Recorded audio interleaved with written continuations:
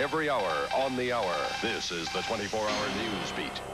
It's 12:07 on your 24-hour news station. It is primary day in the city of Detroit, the day residents will choose finalists for mayor and city council.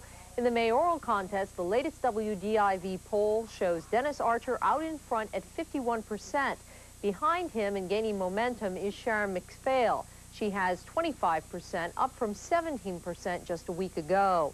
After McPhail, Art Blackwell weighs in at 9%, and undecided comes in fourth at 7%. Complete campaign coverage begins later this morning on Newsbeat Today. I'm Ann Thompson. More news in 1 hour.